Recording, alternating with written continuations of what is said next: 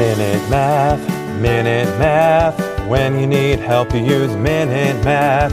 Hi, I'm Sean Gannon, and this is Minute Math, and today we're learning about adding and subtracting polynomials. We simplify each expression. So, if I was given this expression,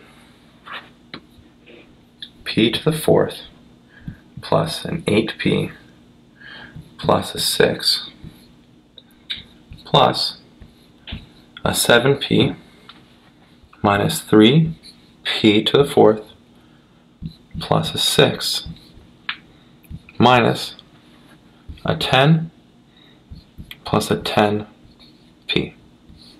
Okay? Well, again, first thing I look is within each parenthesis, is there anything that I can simplify? There's nothing that I can combine, no like terms within each parenthesis, so no. From there, we distribute the minus sign to our last parenthesis. Everything else just comes down. P to the fourth plus 8p plus 6 plus 7p minus 3p to the fourth plus 6.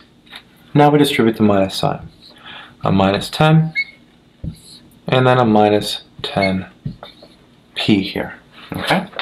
So now we want to combine our like terms, and we want to start with our highest degree. Highest degree I see is to the fourth power. I'm going to put a dot under the ones with the fourth power, and so when I bring them down, I know I've already covered that term.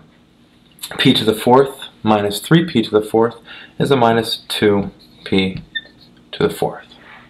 Now the next highest degree I see is just the p's. We have an 8p, a 7p, and a minus a 10p. Well, an 8p and a minus a 10p is a minus a 2p. Minus 2p plus 7p is a positive 5p. Alright? Now we have just our numbers here.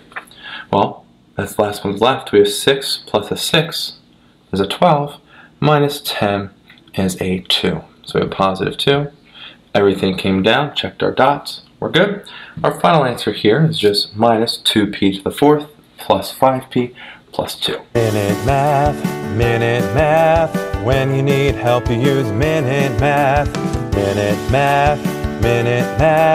When you need help, you use Minute Math. MinuteMathTutor.com.